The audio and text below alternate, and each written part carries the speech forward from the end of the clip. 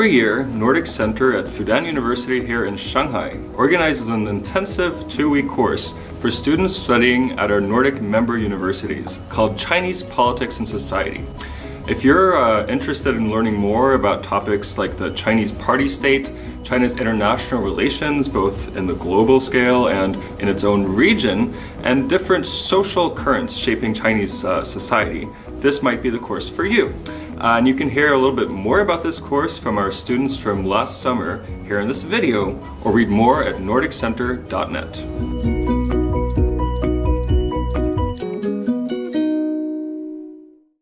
I've learned so much in 2 weeks, and it's kind of strange. I didn't thought I learned that much. I got 2 lectures in economics, we had international relations, social sciences, politics, so yeah, kind of everything. So I would say just try it out. Even if you're not that interested in China, after this course you will be, and you will realize things that you didn't even know you could, like about China. And in general, I would say this is a great experience. I feel now I'm much more able to understand the Chinese perspective, both domestically but also how they act regarding like international relations and stuff. So yeah, I think definitely that will be useful in the future when I read news about China and understand why do they do this. I think there was a nice variety between the different lectures and all that kind of stuff, and we covered like the economics and history and all that, and there was a nice, because you get the background and then you get the contemporary perspective on it. I think seeing how the students are experiencing China, most for the first time, and letting them know about how China works, and just seeing their excitement and sometimes their bewilderment about all things Chinese. I actually really like the Peace Hotel. Yeah. Yeah, like because it has this. It's very authentic and it has this old style, and I think you really get a feeling of how it was here in like the 20s, 30s, which we also had a lecture about. And also they had this like nice view, so you could like be in this hotel where there was this old, really old style, and there you just went on top and you saw the whole, the whole new Shanghai.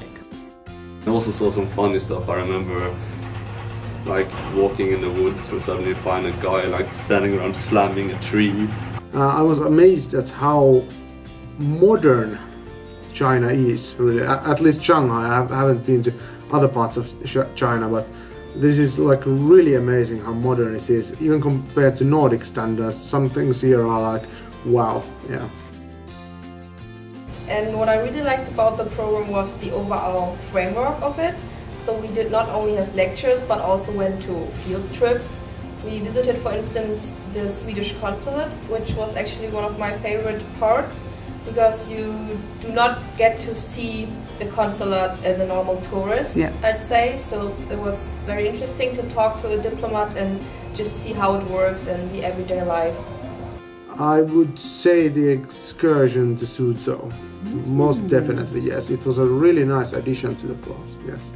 So definitely my favorite part about Shanghai is actually the parks. I really like the parks there. Parks? Yeah. Oh. Because I was expecting a kind of a tedious academic course, but then we have all kinds of fun activities and all that, and I think it's really well balanced out. I feel like the academical game has been very good, and I also really liked all the guest lecturers. There's been a very good variety, and everyone has done a really good job. Yeah, so definitely I would say the diversity is very good. It's like a good package of everything, both.